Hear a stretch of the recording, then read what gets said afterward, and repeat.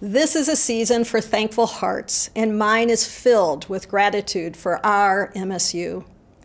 Down from Beaumont Tower is an old oak tree that was broken by a mighty wind. But instead of succumbing to its circumstances, it has sprouted leaves that dropped in the gentler wind of this past fall. This tree, our resilience tree, sits between Linton Hall and the old offices of President Hanna and the newer administration building named for him. And it has heard the Beaumont bells chime the hour for nearly a century.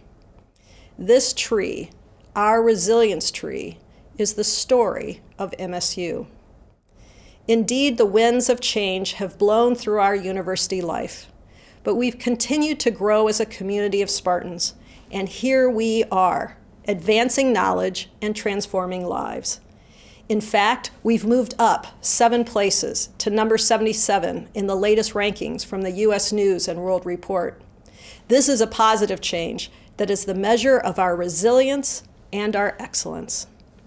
That resilience and excellence is in our classrooms, on our stages, in our laboratories, clinics, and farms, and on our fields and courts. As we complete this semester, our students have leaned in to understand complex equations and artistic expression, animal disease and human emotion.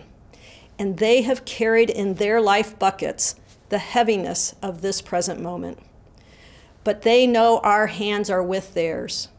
We cannot take this moment from them. We cannot protect them from the storms of life. But we know that with their MSU education, taught by our great faculty and academic staff, they are ready for whatever may come next. The world needs most what our students learn here. And the larger world has taken notice, and our students are finalists for Schwartzman and Mitchell scholarships. These are measures of our resilience and our excellence. I'm grateful for students, faculty, and staff, and everyone who are in our university community, talking, laughing, questioning, and debating, sometimes continuing the conversation for hours, including standing in line to vote at Brody.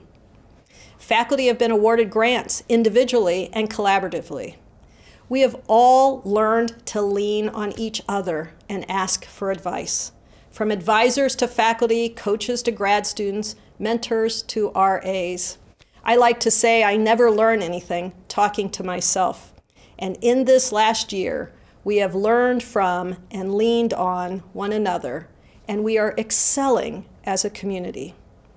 And so today, as on every day, I give thanks for you, MSU, for your resilience and your excellence.